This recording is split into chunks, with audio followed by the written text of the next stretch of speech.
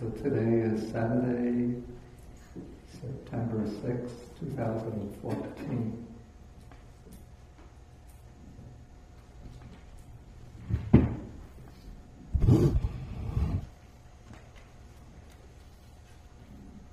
Okay, we'll begin with the homage to the Buddha.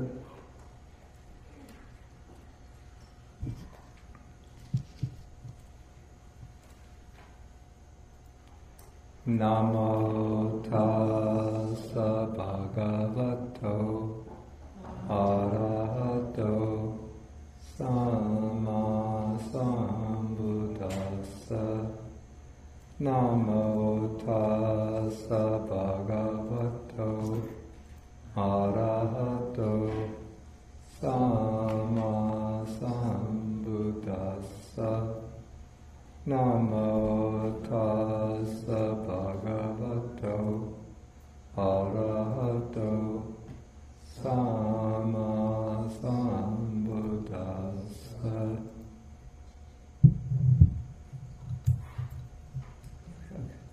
Okay, good morning everybody.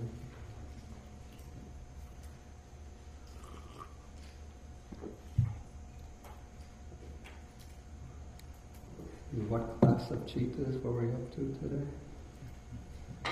Oh no, this is the Sutta class.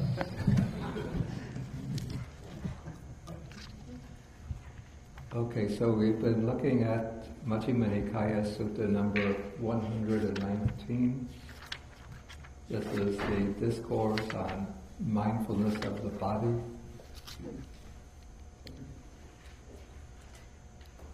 And the last time we did very briefly mindfulness of breathing, then we did the four postures. Now there's competition. So we did the four postures and the section on, here it's translated full awareness, but I prefer clear comprehension. Okay, now we come to the section on what is called the meditation on foulness, or on the parts of the body.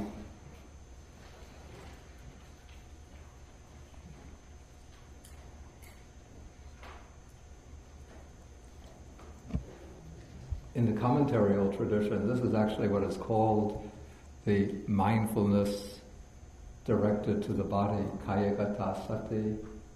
It's also sometimes called patikula sanya, that is the perception of the repulsiveness of the body. But often in the suttas it's referred to as the asubha sanya. That's the perception of the non-beautiful or unattractive nature of the body.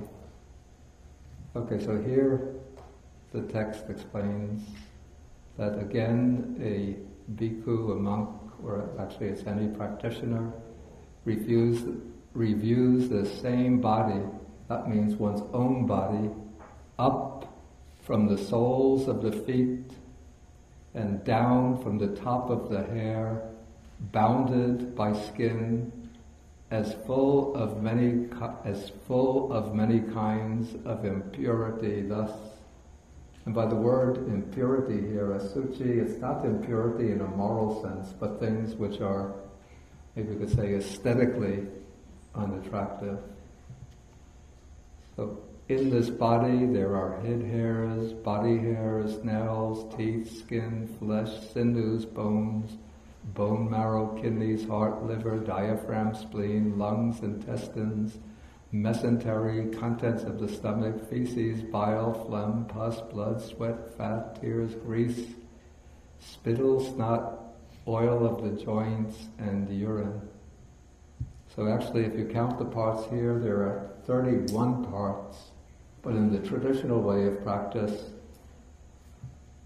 the brain, which is not included in the list here for some reason, is added. And so the usual way this is practiced is with 32 parts of the body. And the brain is added after feces, before the bile.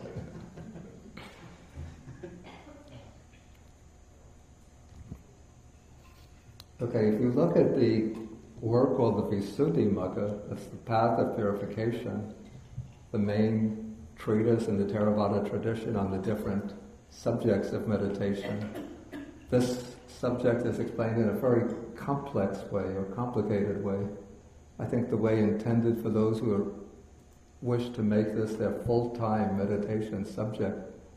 So first one has to learn all of the parts by rote, and then one has to review the parts by going through them in a particular sequence. And I have a little disagreement with the Visuddhimagga method, because the method the Visuddhimagga recommends goes like this. One starts off with head hairs, body hairs, nails, teeth, skin. Then one goes backwards, skin, teeth, nails, body hairs, head hairs. Then one goes again in forward order from head hairs, body hairs, nails, teeth, skin. Then one brings in flesh, sinews, bones, bone marrow, kidneys, heart. Then one goes from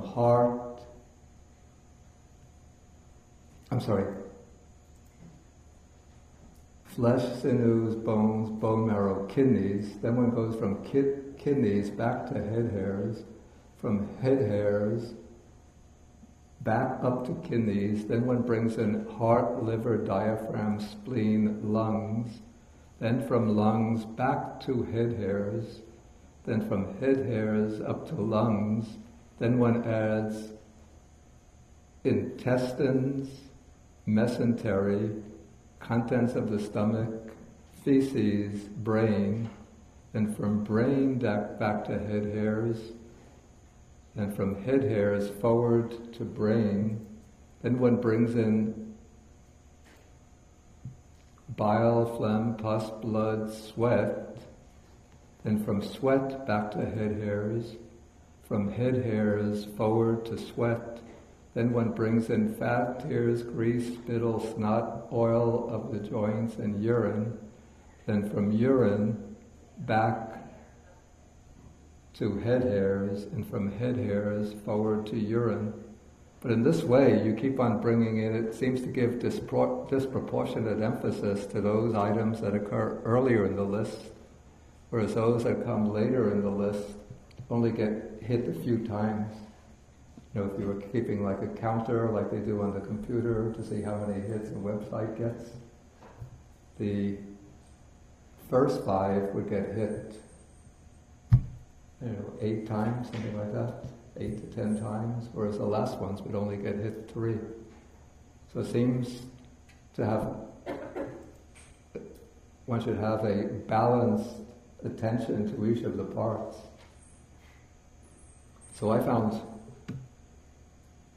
the more reasonable way to do it was to go from head hairs up to skin, from skin back to head hairs, then from head hairs, then you go to flesh, sinews, bones, bone marrow, kidneys, and from kidneys back to flesh, and from flesh up to heart, liver, diaphragm, spleen, lungs, and from lungs back to heart, and from heart up to lungs, then from intestines, mesentery, contents of the stomach, feces, brain, and from brain back to intestines, from intestines up to brain, then feces, bile, phlegm, pus, blood, sweat, fat, then from fat back to bile, from bile up to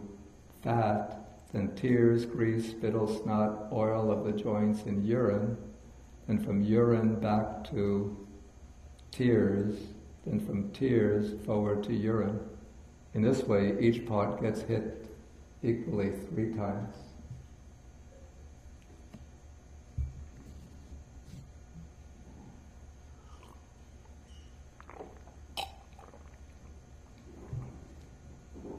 And then according to the Visuddhimagga method, one is supposed to review each part as repulsive, in terms, I think that there were 5 aspects.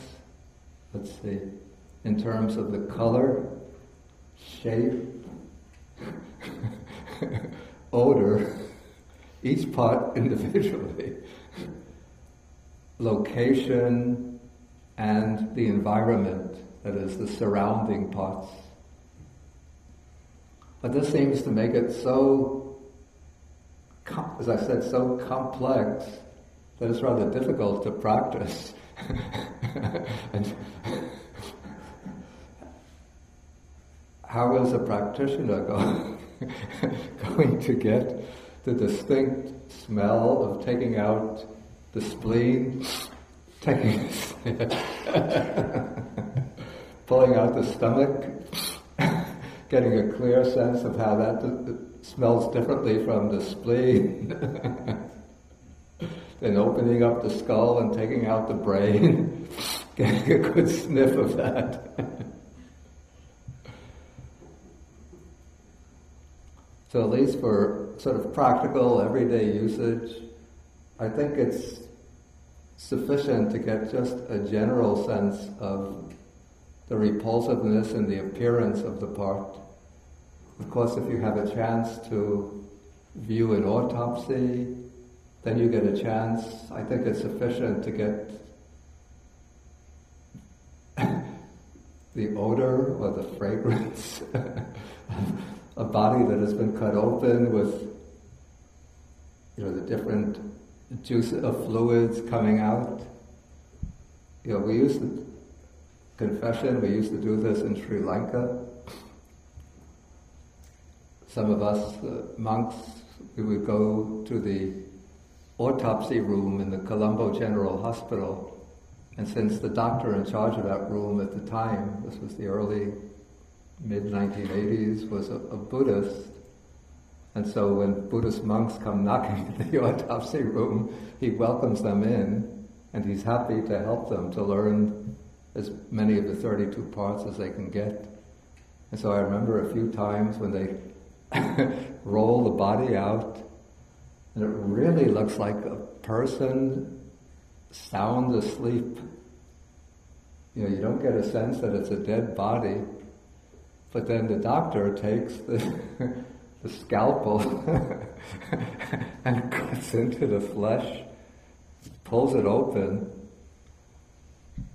and I want to shout out, "Don't do it, it's alive." He or she is alive. But then he starts, after cutting it open, pulling out, this is the heart, these are the lungs, this is the stomach, and he'll reach deep inside and starts pulling something out. It looks like he's taking out a fire hose. These are the intestines.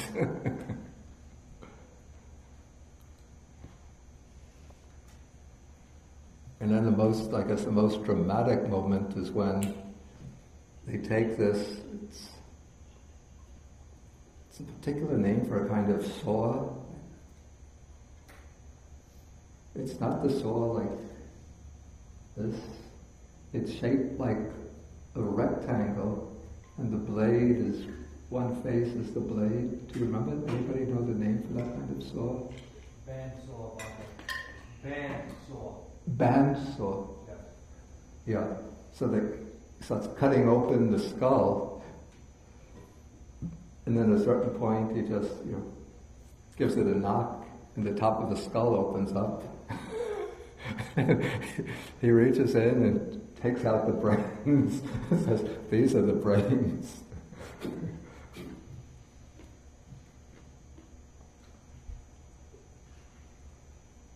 I remember one time I had gone for an autopsy together with this English monk who lived a very austere, ascetic type of life. Like he didn't stay in a fixed residence, but he would go walking all around the country, just staying from time to time at one monastery, another for a few days, a few weeks, then continue on his walking tour, always going on pindapata, on alms round. So very tough, austere monk.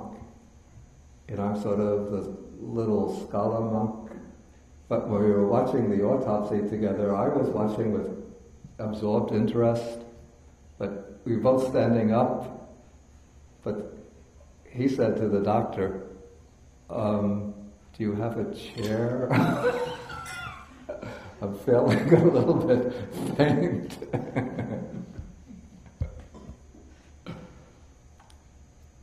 And then when this autopsy was almost over, the doctor's wife came in, all dolled up with like lipstick and makeup. And she said, she sort of saw what we were doing, and I said, oh, when you first see it, it's somewhat troublesome, but after a while you get used to it, then it's nothing. Okay, so anyway,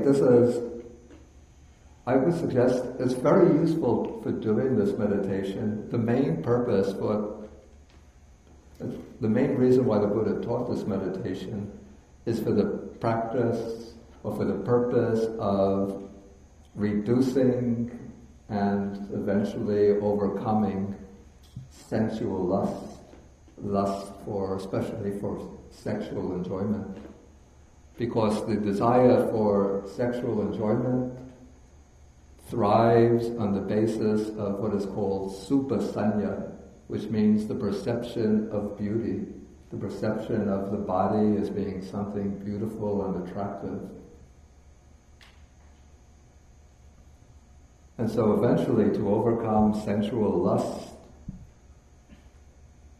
one has to overcome that perception of the body as being intrinsically attractive.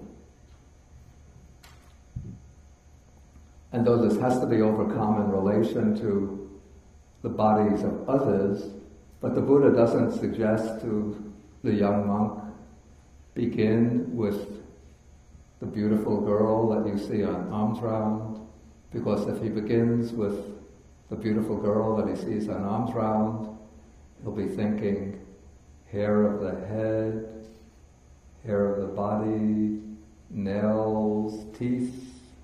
Oh, what a charming smile she had. Skin. Oh, such nice, shiny skin. Okay, then going back to the hair of the head.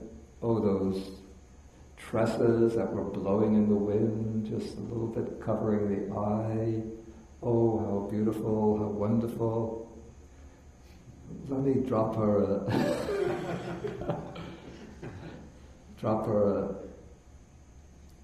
a message or give her a phone call. And so one begins with one's own body, because that's the safest place to begin.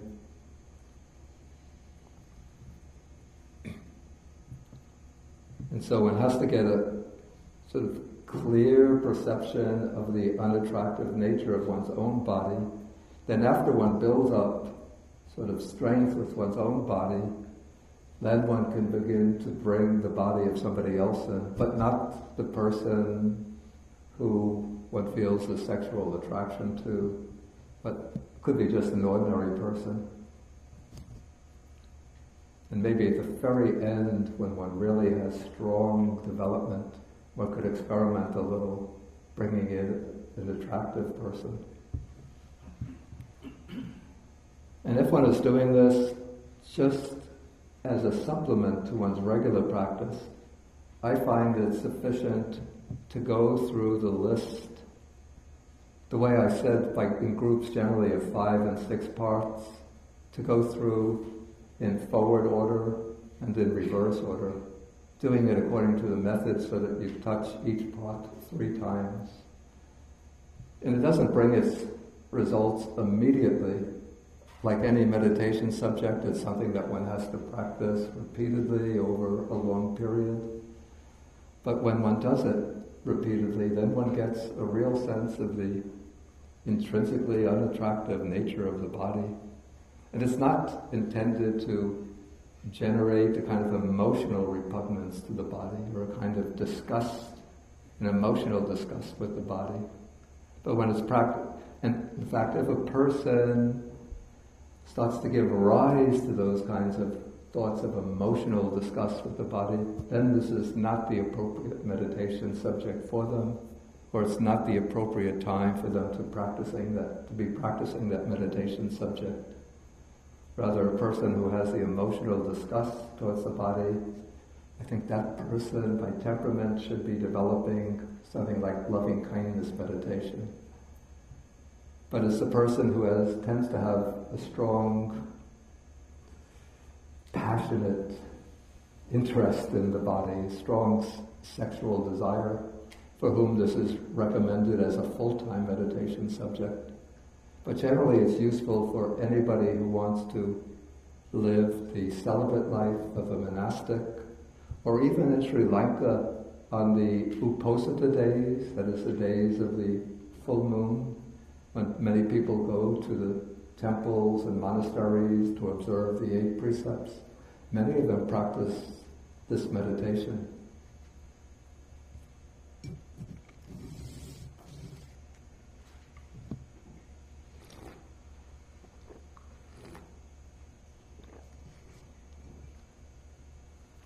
Another benefit of this meditation subject, apart from reducing sexual desire, is that it reduces pride or conceit in one's own body.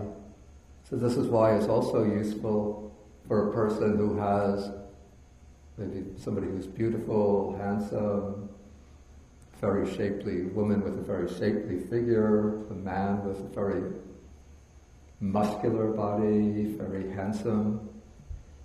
Because if one does this, then one sees, what is this body that I'm so proud of, that I am rating myself as being more beautiful, more handsome, more attractive than others.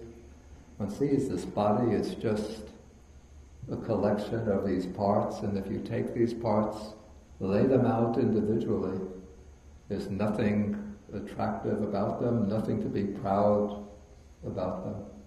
Am I so proud about my lungs? About my heart, my stomach? Look, I have the most beautiful stomach in Putnam County.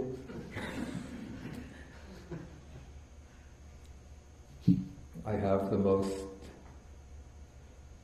sweet and charming large intestines. Look at those curves in my intestines, those really sexy curves.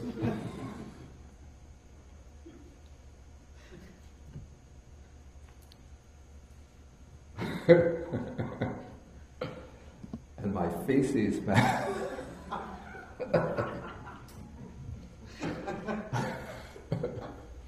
Gold ribbon. Winner of the gold ribbon 3 years in a row.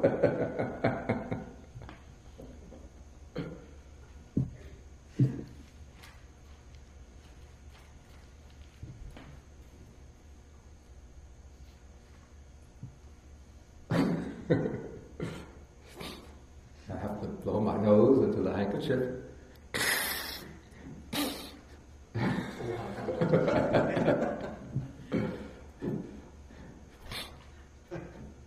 Would you like me to sign my name on the handkerchief and give it to you, and you can take it home and frame it?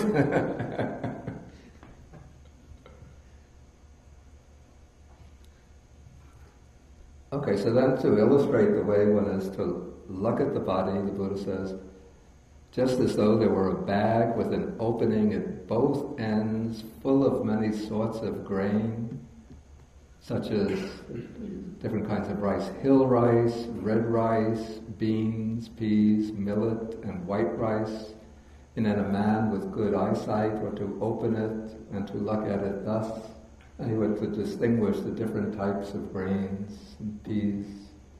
And in the same way, the monk reviews the same body is full of many kinds of impurity thus.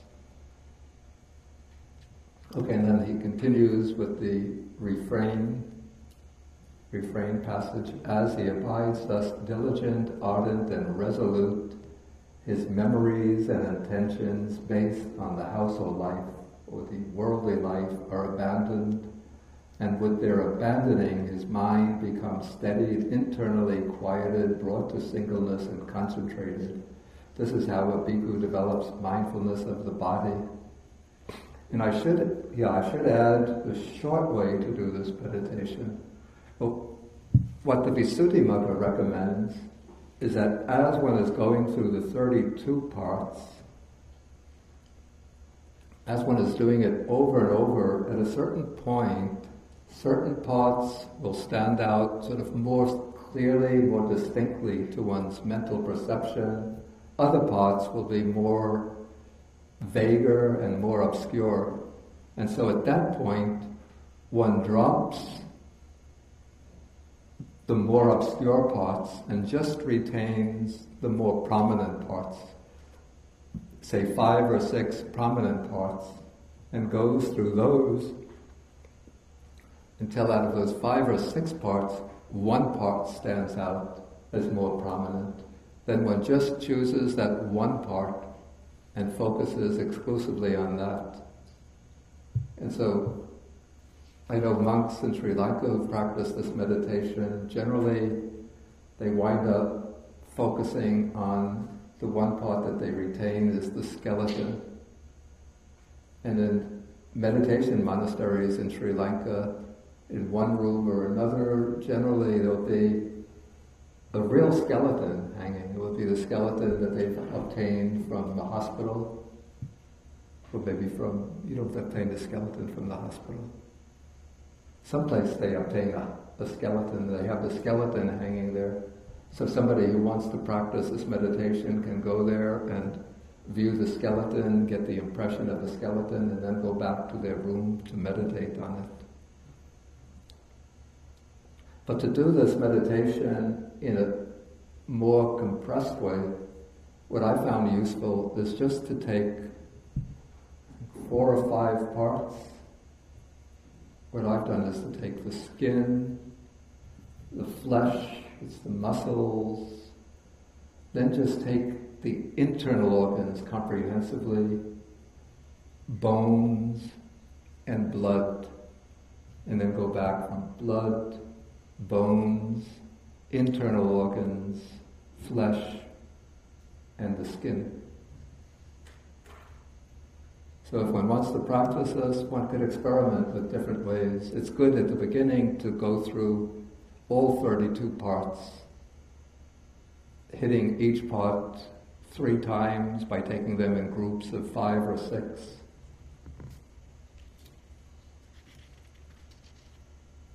Okay, and so the purpose of the meditation on the unattractive nature of the body is to help to overcome sensual desire and also pride or conceit with regard to the body.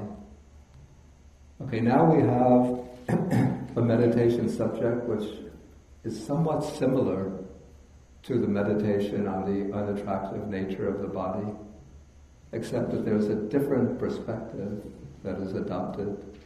This is the meditation on the elements. And so here the text reads, again, bhikkhus, a bhikkhu reviews the same body, however it is placed, however disposed, as consisting of elements thus. And when the text says, however it is placed, however it is disposed, this means that one could do this meditation on the elements in any posture. So it's not confined to the sitting posture, though generally at the outset one could build up sort of more momentum with it by starting with the sitting posture. But eventually one could do it while engaged in walking back and forth, even in lying down. But one reviews this body as consisting of elements thus. In this body there are the earth element, the water element, the fire element, and the air element.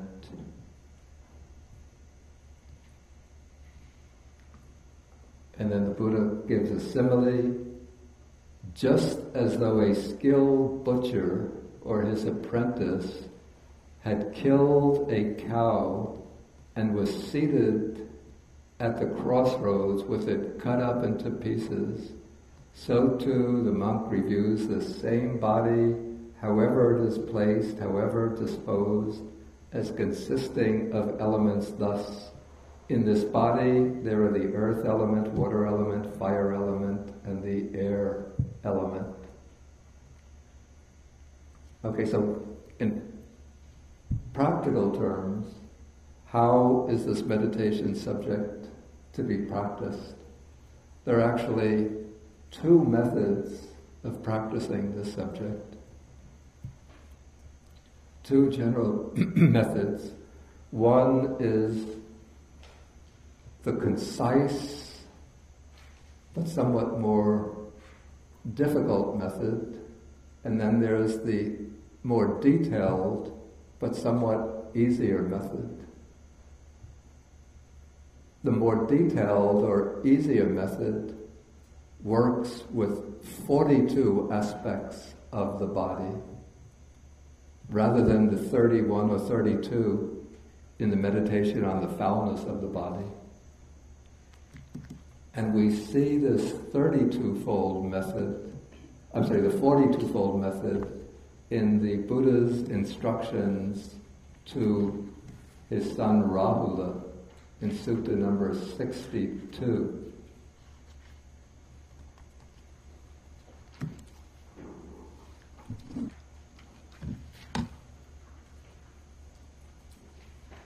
Okay, now,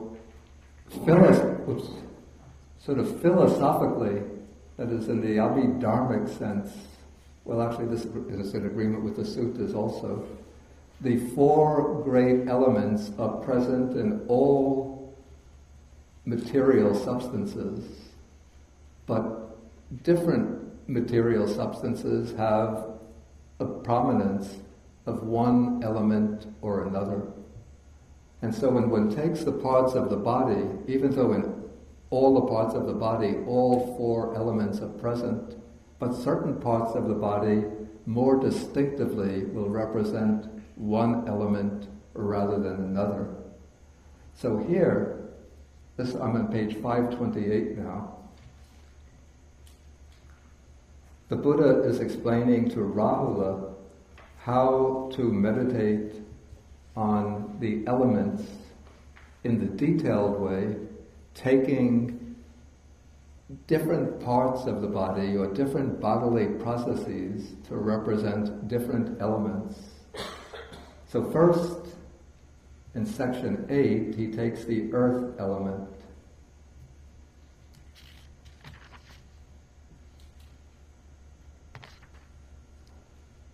So he explains whatever internally belonging to oneself is solid, solidified, and clung to. And just go to the end of that sentence. This is called the internal earth element. And then what is representing the earth element are the parts of the body starting from the head hairs and the body hairs down through nails, teeth, skin, and then continuing to the contents of the stomach, the feces, and then the tradition will add the brain. So here we have, I think, 20 parts representing the earth element.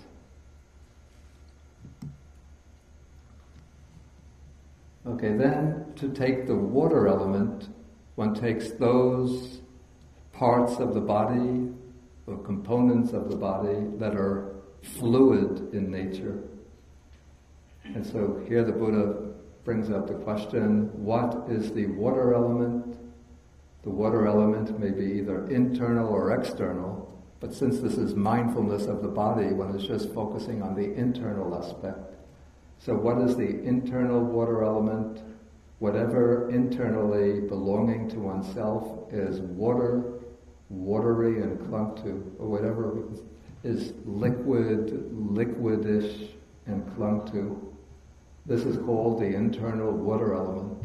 And these are I think it's 12 parts: bile, phlegm, pus, blood, sweat, fat, tears, grease, spittle, snot, oil of the joints, and urine, or anything else internally that is liquid.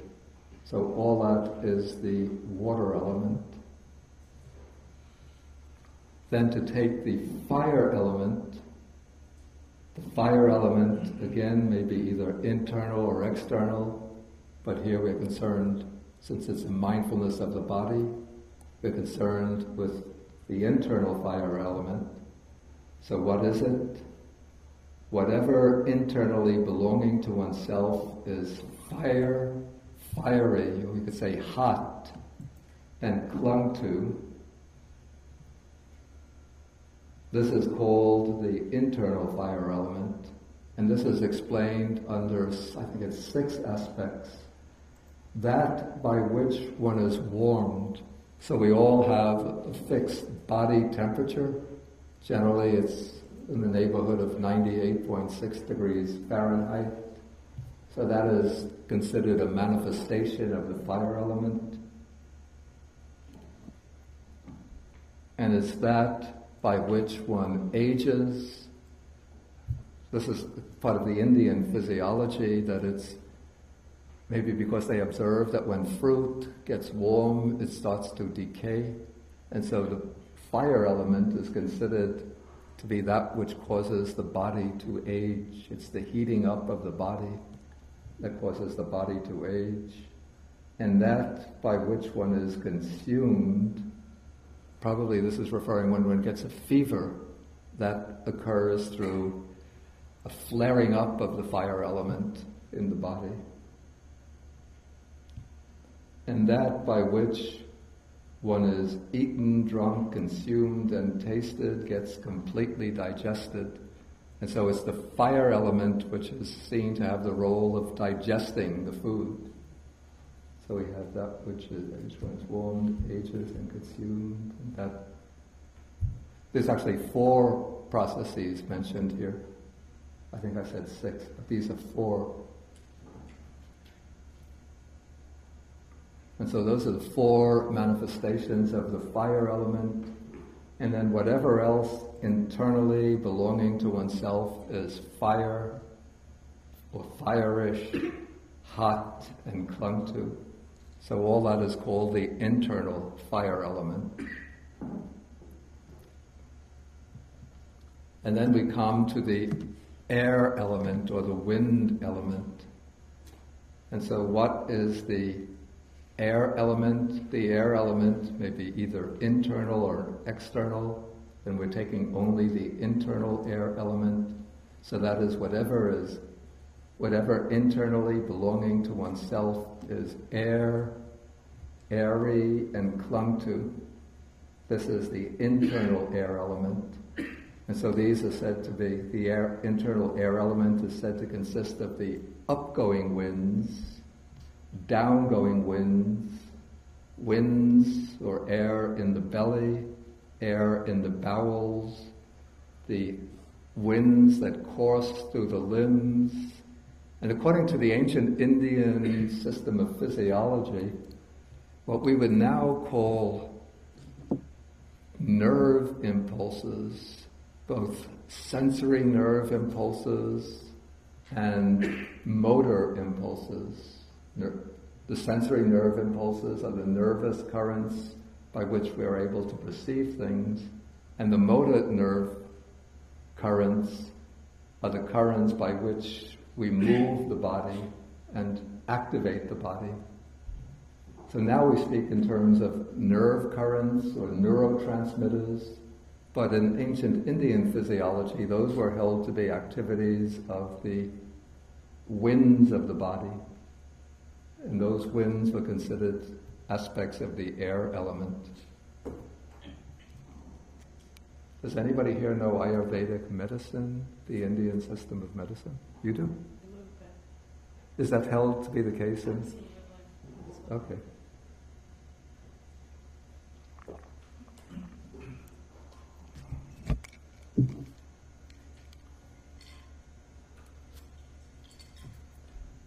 Okay, so these are the winds that course through the limbs, and then of course the most obvious manifestation of the air element or wind element is in-breathing and out-breathing.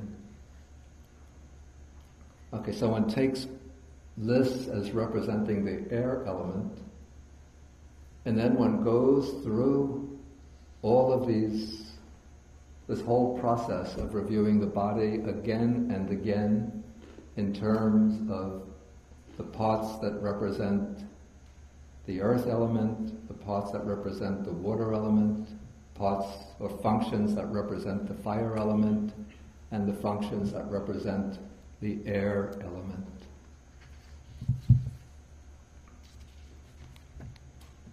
So that is this sort of the detailed, more comprehensive way of doing the meditation on the elements. But at a certain point, then one could switch over to the more concise, sort of more concentrated, more powerful way of doing the meditation on the elements. And that is to go directly into or to pick up on the distinctive characteristic of each element. And so the way this would be done is to take, for the earth element, the distinctive characteristic is hardness or solidity. And there's actually a spectrum moving from hardness to softness along representing different degrees of intensity of the earth element. And so one would begin by taking something hard in the body, which one could feel to get a sense of the hardness. So one could take one's teeth and strike them together to see how the teeth are hard, or one could feel a particular bone, where the bone comes close to the skin, the elbow, for example, the fingernails,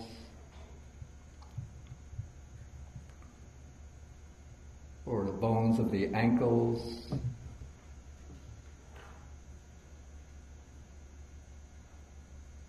Okay, so one begins with a sense of hardness, which one picks up by actual touch, and then one starts moving through the body to feel hardness throughout the body. And generally, to be able to move into this method of practicing meditation on the elements, one needs either a pretty strongly focused mind, initially through something like mindfulness of breathing, or else one should have done the more extended, more complicated method of reflection on the elements first. Of course, if we just sit down and try to get that sense of hardness, it's very difficult. And even with a well-concentrated mind, one has to go through the process over and over.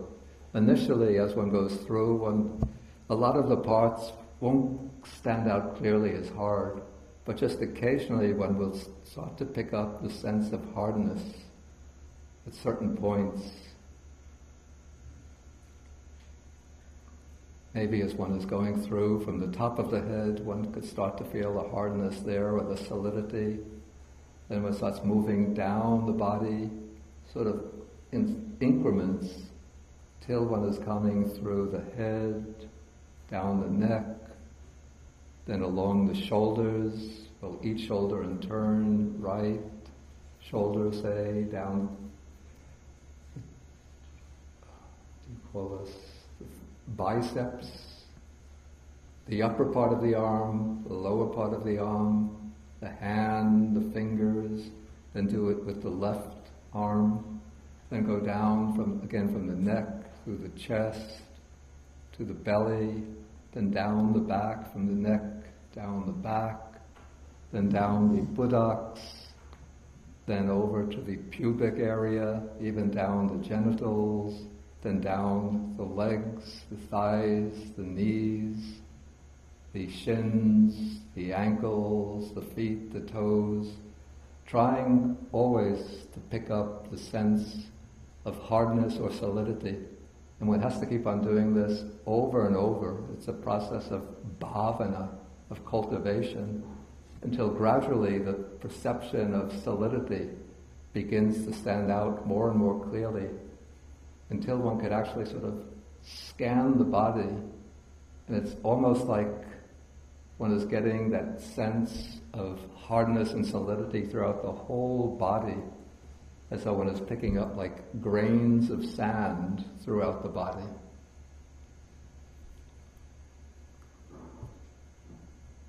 And then one could go to the other aspect of the earth element, softness.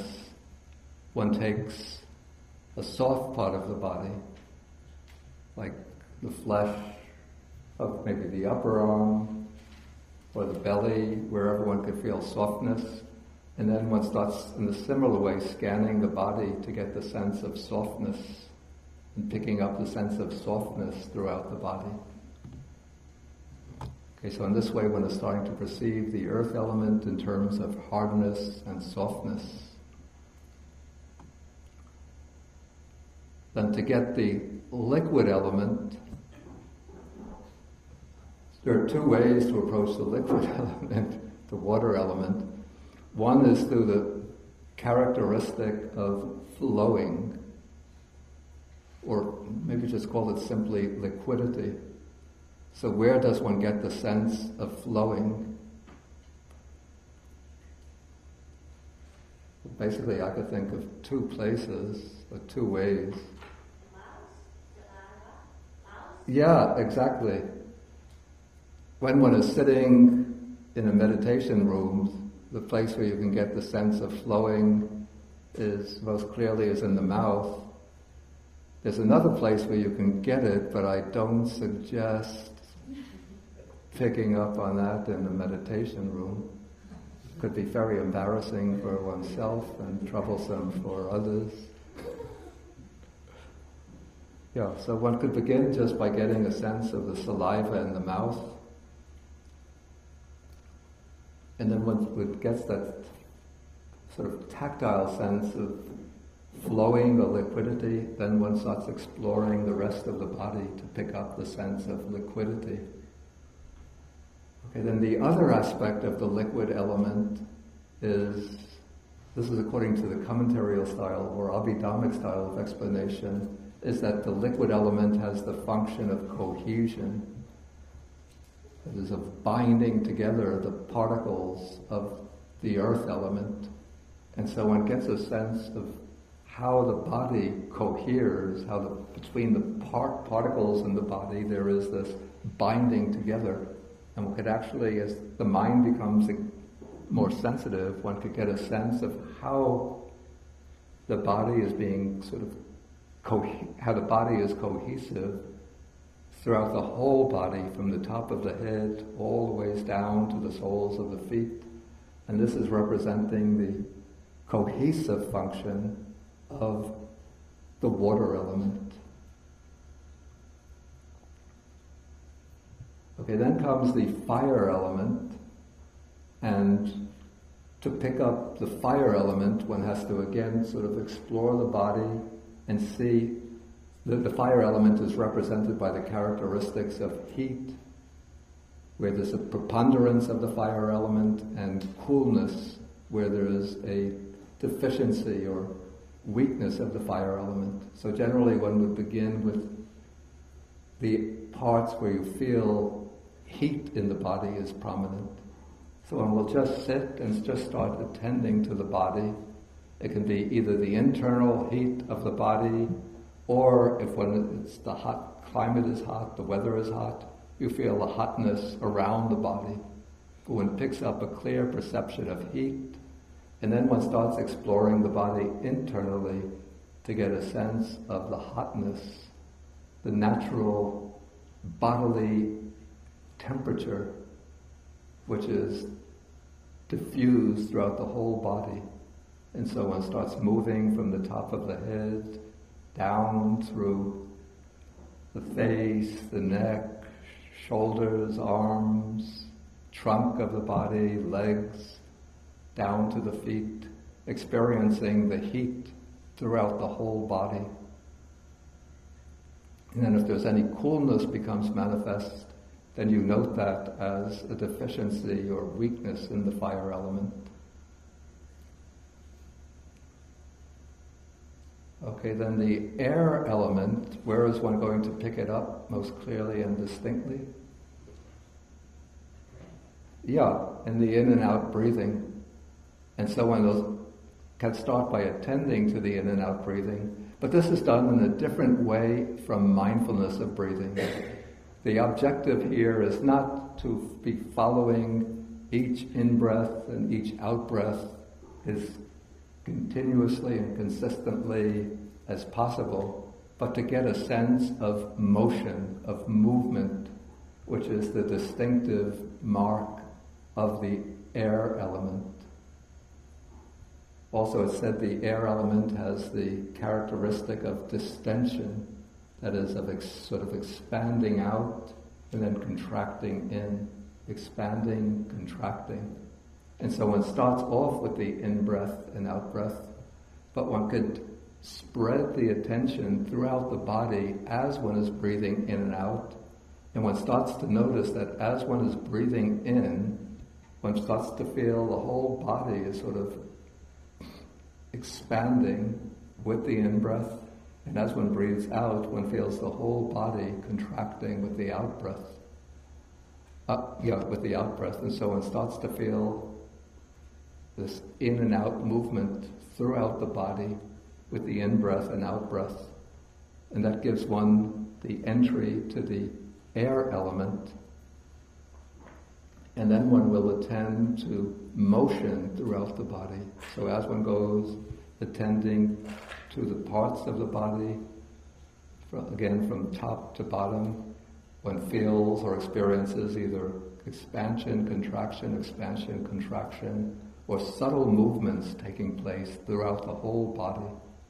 And one recognizes that as the manifestation of the air element.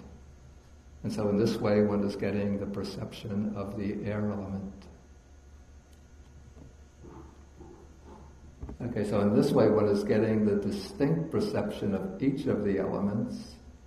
Then, at a certain point, at a higher level of development, one starts combining the elements in pairs, so that one could take the earth element and the liquid element together, brings together the fire element and the air element, so one gets them in pairs. Then one could bring in to a pair a third element, and then bring in a fourth element, until one gets the perception of all four elements as being simultaneously present.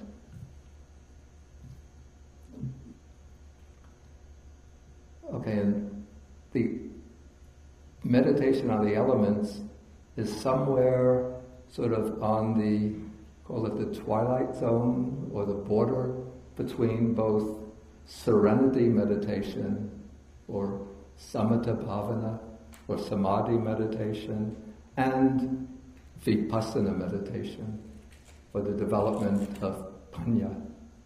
Because one could, by focusing on the elements, one could gain concentration, though it's said that one can't develop jhana on the basis of the elements, but rather one will develop access concentration. But then one also uses the analysis or investigation of the body in terms of the four elements as part of the process of developing insight. When one does what the Visuddhimagga calls nama-rupa bhavatana, that's the delineation or discrimination of mentality and materiality. So the way to distinguish and to contemplate materiality is to contemplate the four great elements. And so the four great elements is recommended by the Buddha in the Discourse to Rahula,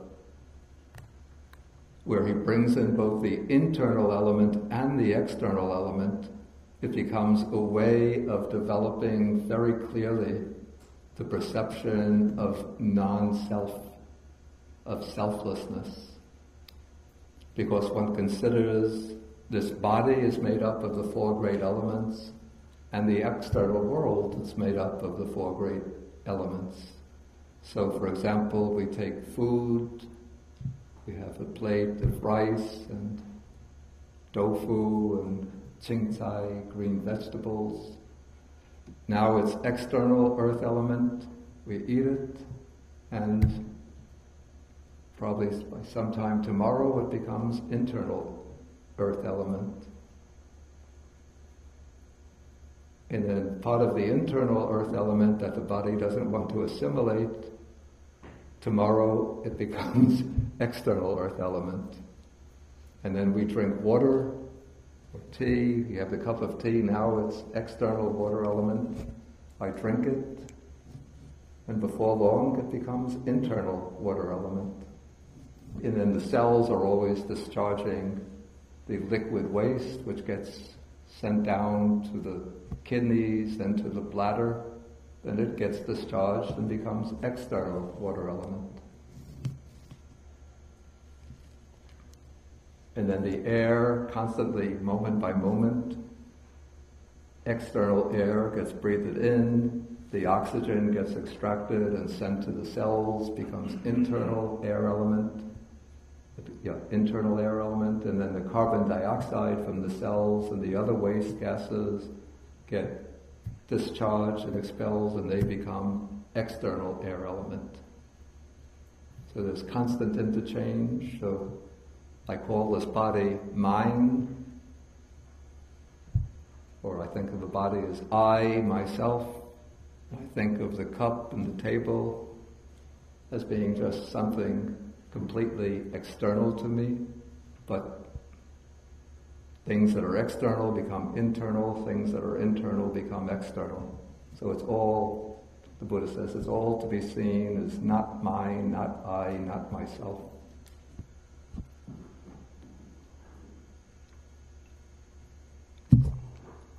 Okay, at this point I'll ask whether there are any questions on, so far we've covered the foulness, elements. Maybe let me just finish the charnel ground contemplations, then we'll take questions.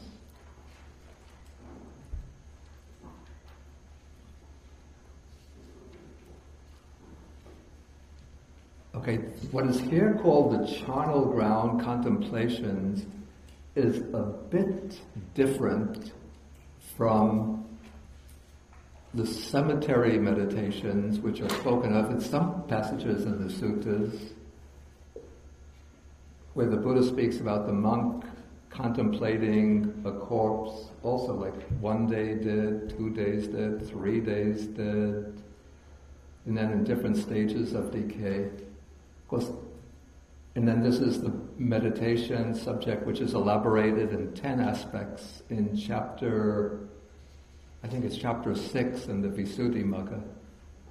In that method of doing the cemetery contemplation, the meditator is actually supposed to go to the charnel ground to see the corpse in the particular stage of decay. Because in ancient India, when people were, I think when criminals were killed by the state, what they would do is just take them and throw them into a charnel ground, which would be, I guess, some distance from the town or village, and there the bodies would decay. And so animals, they wouldn't last in the state of decay very long, because animals would come to chew them up, and birds of prey would come to feast on them. And so it would be possible for monks who are intent on practicing that meditation to go off to the charnel ground and to see the corpses in different stages of decay. But in this meditation, it's actually clearer from the words used in the Pali text, but here it's translated as though he were to see. which in Pali is sayatapi. I think it's sayatapi pasati. Pasaya, the optative sense. So sayatapi, which could also mean like suppose one were to see. So here, one doesn't have to actually go in person to the charnel ground. But one could do this imaginatively, assuming that one has some mental conception or some visual impressions of what a decaying corpse looks like. So as though one were to see a corpse thrown aside in the charnel ground, 1, 2, or 3 days dead, bloated, livid, and oozing matter. And then, this is a key point in this meditation, one compares this same body, that is one's own body, with it thus. This body too is of the same nature. It will be like that. It is not exempt from that fate, or it has not escaped that fate. And so in the other type of cemetery meditation, the point is simply to go to the charnel ground, see the corpse, and then meditate directly on the corpse in order to acquire a nimitta, that is the meditative sign or visual image of the corpse in a state of decay, for the purpose of strengthening samadhi or concentration. Here, in contrast, the emphasis is on a reflective contemplation in order to gain some insight into the nature of one's own body and thereby acquire a sense of dispassion or disenchantment with one's own body. And so that's why the key in this contemplation is comparing the body in a state of comparing one's own body with the body in a state of decay. Observing that this body, my own body, is of the same nature. It also will undergo those same changes. It is not exempt from that fate.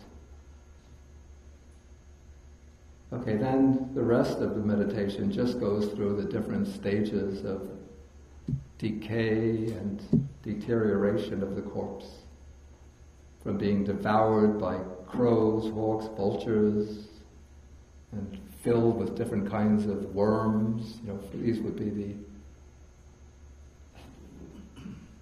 the larvae of flies devouring the flesh. Then one comes to the skeleton with flesh and blood held together with sinews, a fleshless skeleton smeared with blood held together with sinews, the skeleton without flesh and blood held together with sinews, then the bones scattered in all directions, and then finally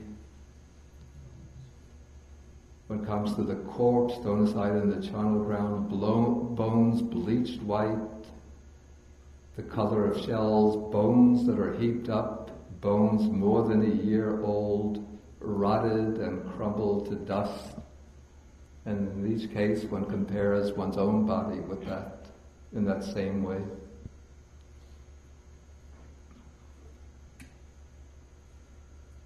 Okay, now we can take questions.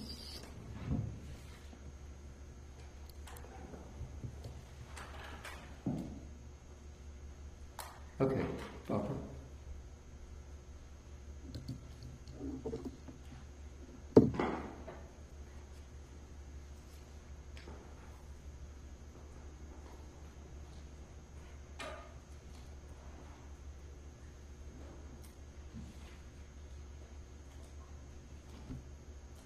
Okay. Hello?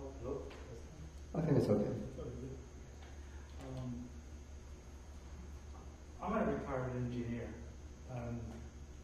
other hindrance when I attempt this meditation. And that is that as I go through all the body parts, I see the beautiful functionality. And I have trouble trying to find the repulsive nature of them. And the heart is a beautiful organ. And so on, with the whole list. I mean, we can pick on the ones that are not so attractive, like the snot.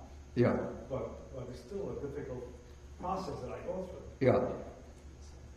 I understand that. In fact, I've read some books, or at least parts of books on physiology, and repeatedly I'm just like awed by the magnificent sort of way in which all of these organs of the body are able to perform their functions in harmony, without me having to exercise any volitional control over them. Until I read the book, I don't know what the liver has been doing all of those years, 20-something years. The liver has been doing its job, and I have no knowledge of it, but it's functioning perfectly on its own. And I don't have to tell the stomach, get busy stomach, digest the food.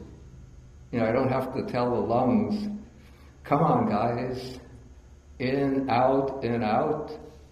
But if I'm reading a book, absorbed on the computer, sleeping, the lungs are right there doing their work.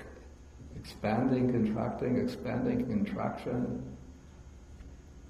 And the heart, people are complaining sometimes about the stress of modern life. Nowadays we have to work like 10 hours a day, 6 days a week. Man, the heart is working 24 hours a day, 7 days a week, every day from the day I was born. It doesn't get a day's vacation. So what I would say to that consideration is that this meditation, it's not making an absolute, what I would call an absolutist assessment about the nature of the body, but rather it's looking at the body from a particular perspective for people who have a particular mental kilesa or defilement or affliction, that is, who have the sensual attachment to their own body or to the body of others, or those who have pride or conceit in their body. So when you just choose this aspect, the aspect of the unattractive nature of the body, in order to sort of diminish and overcome that attachment, that clinging to the body. And so even the heart, though, it does a wonderful, magnificent job. Please don't get in any way hurt or insulted. I want you to go on beating for another 30 years is too much. I don't want that. But you could go on for another 15, 16 years. So don't stop now. But if you take it out, it doesn't look so pretty. I think the same is true about any part of the body, internal part. And even if you see, I've seen on some of the websites, they have beautiful actresses and fashion models. They'll show them the picture photo when they have the makeup on, then the other photo with the makeup off. And it's quite a difference between the two. And when you see this, was it Angelina Jolie? Is that to me? Okay, with the makeup on, and you see the photo of her with the makeup off. Okay, she's a little pretty, you can't deny that, but quite a difference from the way she looks with the makeup on. And Madonna, forget it.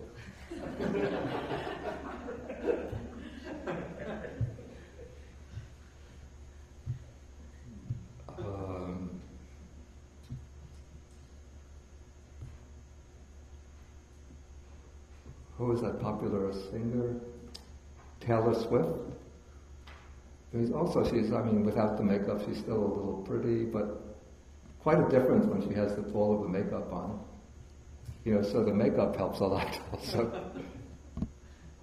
So we should contemplate makeup?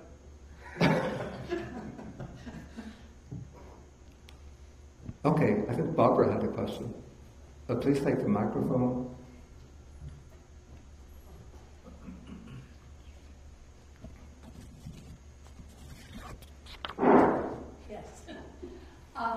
First of all, on the pictures of people without makeup, there are some videos of Joan Rivers without makeup that have been on television. She had a real life series where before her surgery she was talking to her daughter. Yeah. And that is strikingly different. Absolutely different.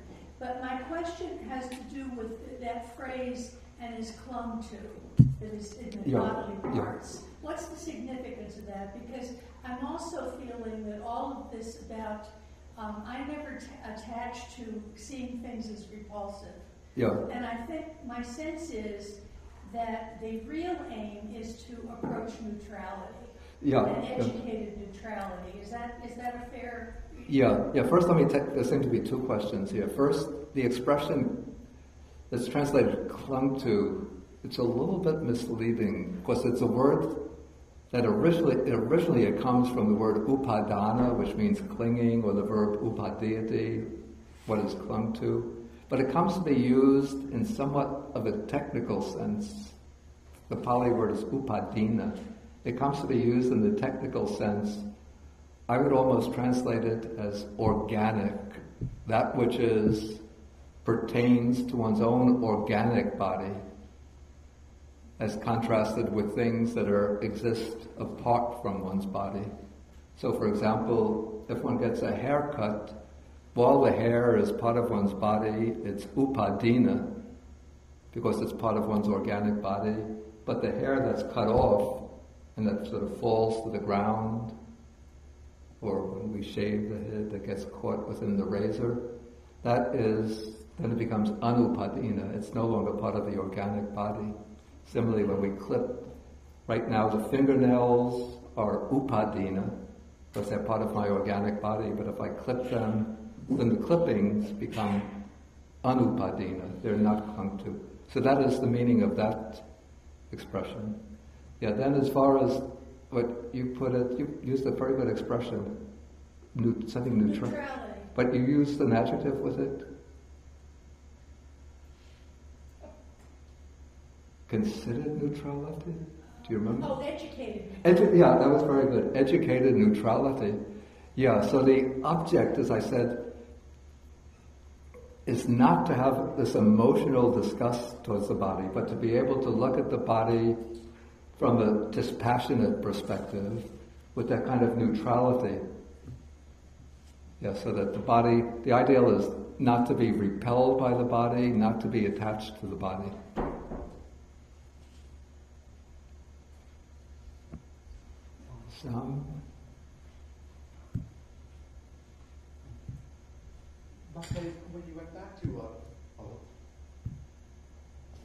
When you went back to the Sutta number 62, it talked about the space element. The space element is included there, yeah. How is that observed or significant or is it part of the contemplation of the elements? Well, in the mindfulness of the body, the sutta on the mindfulness of the body, he's taking only the four primary elements, but to do a more comprehensive contemplation of the elements of the body, then the space element is also brought in. And you could see from the way the text is formulated that this is sort of goes in agreement with the Abhidharma explanation of the space element, that it's the empty space in between in between the contours of things, or the space that defines the contours of things, the space in between unoccupied, or space is the unoccupied areas, rather than, you call it the absolute Newtonian space, which also comes to be considered one of the elements in some schools of Buddhism, the sort of all-embracing, all-comprehensive space. But this is simply what we would call the empty space, unoccupied space. So on page 529, so what is the internal space element?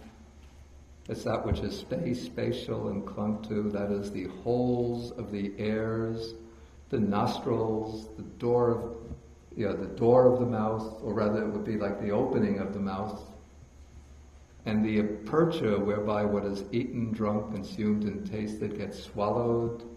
That would be the... Any medical?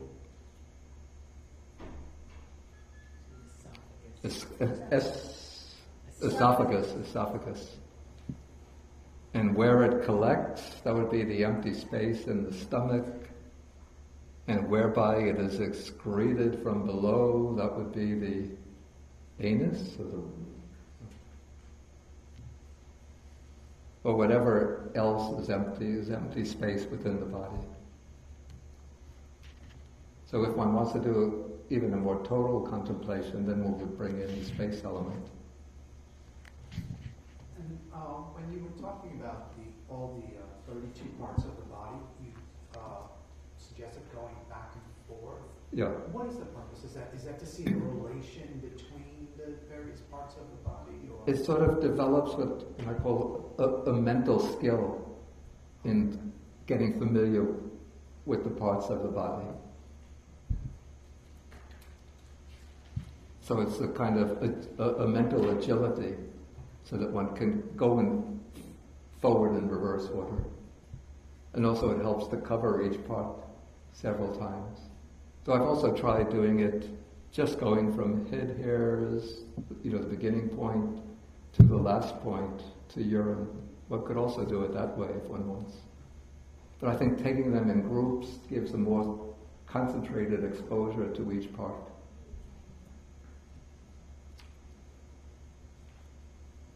And when one does it, of course, it should be done at a moderate pace, not too slow, because then the mind will start to drift, but not too quickly, because then one doesn't really pick up a clear perception of each part. Okay, Don?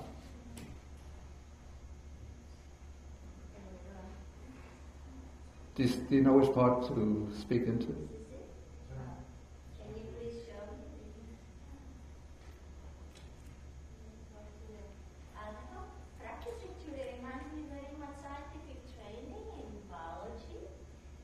Yeah, maybe can you come up closer? Yeah. Okay. It reminds me of scientific training in biology. Yeah. I mean, initially I did nursing part, but then, did vertebrate and invertebrate zoology, and you actually dissecting organisms and things like that. So you also become aware how it relates, because you're studying different body systems of comparative physiology and the human body. So you start thinking in terms of, projecting your mind into other species and humans, and mentally you see the organs and everything. So you get that kind of training of the elements in scientific way. Yeah. Okay, I think let us go back to the sutta, because I want to finish the sutta, which the rest doesn't really need very much explanation. Okay, so the theme of the sutta is mindfulness of the body.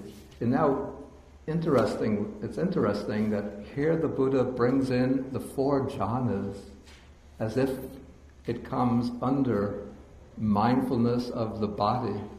And that is because, if you could see from the extended formula for each jhana, starting with the first jhana, it says, after we finish the standard formula, He makes the rapture and pleasure born of seclusion drench, steep, fill, and pervade this body, so that there is no part of the whole body unpervaded by the rapture and pleasure born of seclusion. Okay, then comes the simile of the bath attendant preparing bath powder so that the water pervades the entire bowl of soap. Okay, then with the second jhana, after the section 19, after the standard formula, he makes the rapture and pleasure born of concentration drench, steep, fill, and pervade this body. Then with the third jhana, he enters upon and abides in the third jhana. And then he makes the pleasure divested of rapture. That's the sukha without the piti, drench, steep, fill, and pervade this body so that there is no part of the whole body unpervaded by the pleasure, divested of rapture. And then this is compared to the lotuses that are immersed in the water and that are entirely drenched, steep, filled, and pervaded by the cool water. And then comes the fourth jhana, so that the meditator then sits pervading this body with the pure, bright mind, so that there is no part of the whole body unpervaded by the pure, bright mind. And so each of these then becomes a mode of developing mindfulness of the body.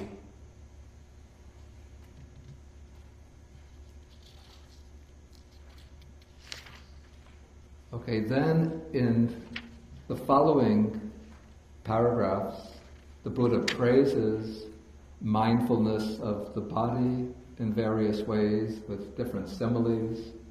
This, because time is running out and I want to finish the sutta today. So you can read this on your own, it doesn't really need explanation. And then the important passage, starting with 32, where the Buddha is going to explain the benefits that arise from mindfulness of the body. So he says, when mindfulness of the body has been repeatedly practiced, developed, cultivated, used as a vehicle, a basis, established, consolidated, and well undertaken, these 10 benefits might be expected. What 10? One becomes a conqueror of discontent and delight, because one has developed this solid perception of the body, so one is not overcome by finding delight in external sense pleasures and discontent when one fails to get them. Okay, so one becomes the conqueror of discontent and delight. One becomes the conqueror of fear and dread. Particularly, I guess, after one has done the cemetery contemplations, then one has, one has actually faced the stark reality of death. And so now one is not afraid of anything that might threaten this body. Then one is able to bear cold and heat, hunger and thirst, flies, mosquitoes, ill-spoken words, unwelcome words, and painful bodily feelings. Okay, then one attains at will the 4 jhanas. Then one wields the different kinds of supernormal power. Those would really become accessible to those who master the 4 jhanas, and even beyond the 4 jhanas, the 4 formless meditations. So those are the powers like being able to multiply one's body, being able to pass unhindered through walls and mountains. So don't think if you've done a little mindfulness of breathing or a little meditation on 32 parts of the body that you could go flying through the sky, walking on water. Okay, one develops the divine ear element so one could hear sounds distant sounds and sounds in other realms of existence. One develops the ability to read and understand the minds of others. One recollects one's past lives, even hundreds and thousands of past lives. One develops the divine eye so that one could see beings passing away and taking rebirth in accordance with their karma. And then finally, one develops or acquires the knowledge of the destruction of the defilements. And so one enters and dwells in the liberation of mind, liberation by wisdom that are taintless with the destruction of the taints. And then the Buddha concludes by saying, when mindfulness of the body has been repeatedly practiced, you see the emphasis here is on repetition, developed, cultivated, used as a vehicle, used as a basis, established, consolidated, and well undertaken, these 10 benefits may be expected. Okay, so this is, a long process, a difficult process of repeated cultivation. But since the Buddha says that one can obtain these benefits, we should have the trust that these are the benefits that come from mindfulness of breathing. Okay, it's 11:30 now. Is that right to email you questions? There was that reminds me, somebody handed me an internet question. Okay, let me just... Okay, in Sutta 62, space is discussed but not mentioned in this sutta. Why? I already dealt with that question. Yeah. Sep asked a similar question. Yeah. So we already dealt with that question.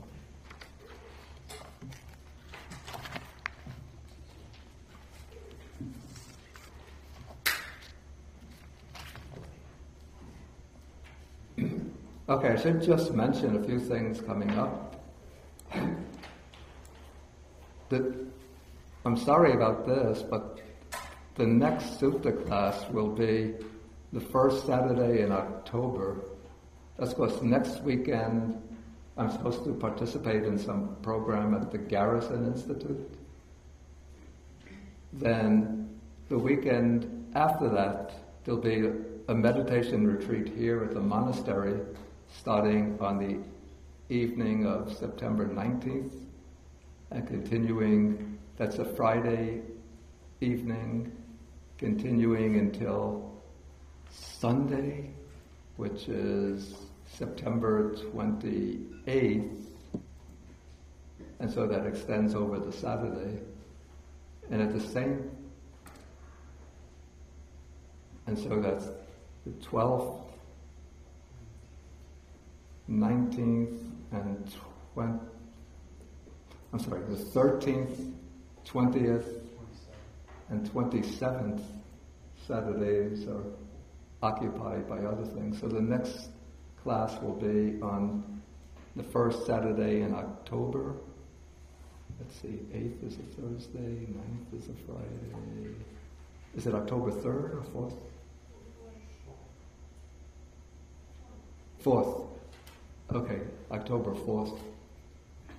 And that will be on Sutta number 120, the Sankar Upapatti Sutta, which is an interesting sutta, an important sutta for all of us to learn, since it deals with how we can be reborn in accordance with our volition or aspiration.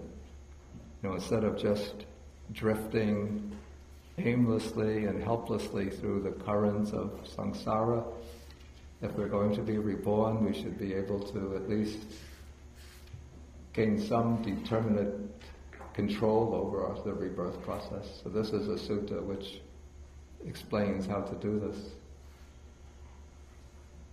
And if you don't come to the class and get my explanation, you'll never learn how to do it. Since I'll tell you the hidden, secret oral teachings which are not in the text. Secret breathing technique. And then also I want to remind you that for those who won't be going on the meditation retreat or who still want to participate, on September 21st there will be the very important People's Climate March in New York City. This is said to be the largest climate action in history, which is extremely critical right now because at our present trajectory, the climate is set to rise by 3.6 degrees Celsius by the year 2050, which would be more than 3.6 degrees Fahrenheit, which is more than 2 degrees Celsius, which is actually, it's ushering in disaster for the planet. And if we don't change course very quickly and very drastically, we're going to be going even beyond 2 degrees Celsius up towards 4 degrees Celsius, which means pretty much the end of human civilization as we know it. And yet the major nations and world leaders are just procrastinating, delaying, refusing to take effective action because they're pretty much all in the grip of the fossil fuel companies, the fossil fuel corporations. And so the following week there's going to be a major conference at the United Nations called by the UN Secretary General Ban Ki-moon of world leaders. And so the purpose of the march is to communicate to the world leaders that it's time to take action, that the people of the world can't wait. Now, if you'd like to join the march, see, there's going to be a large interfaith section of the march. They're expecting 10,000 people from different faith communities to be marching. And part of the interfaith group will be the Buddhist group. So if you want to join the Buddhist group, if you give me, just write on a slip of paper your email address, I will then send you the contact address, the contact email, to get the information from the organizers of the Buddhist section of the march, so you know where they're going to be meeting, and then you can join that section of the march. Okay, so we'll end.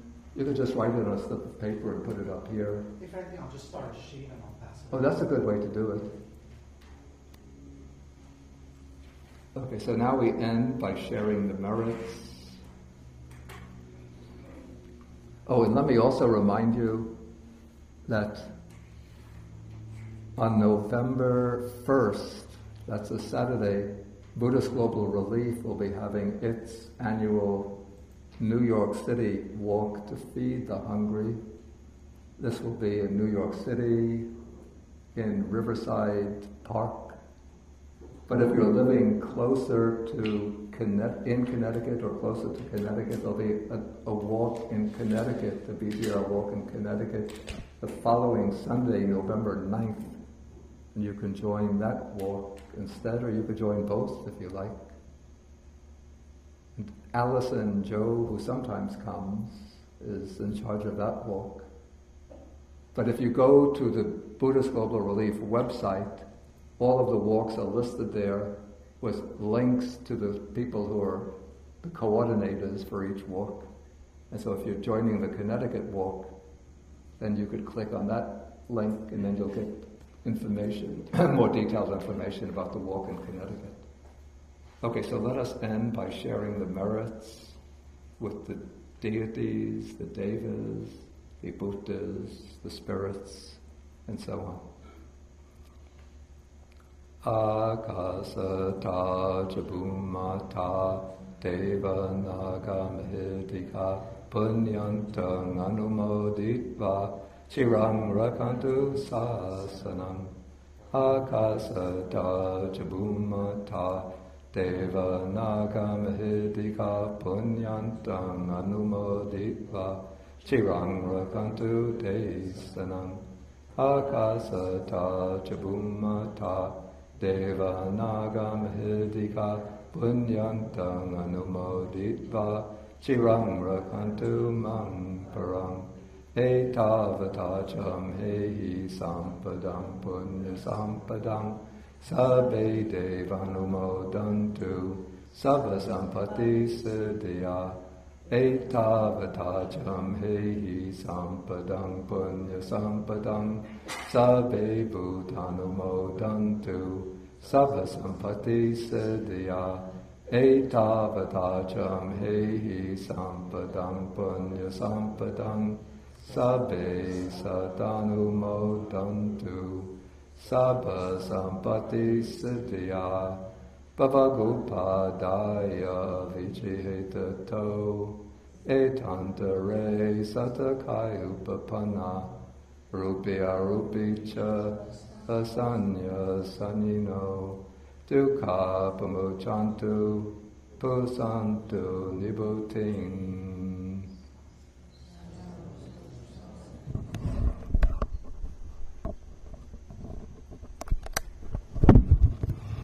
Okay, we could stand and then end with 3 short bows to the Buddha.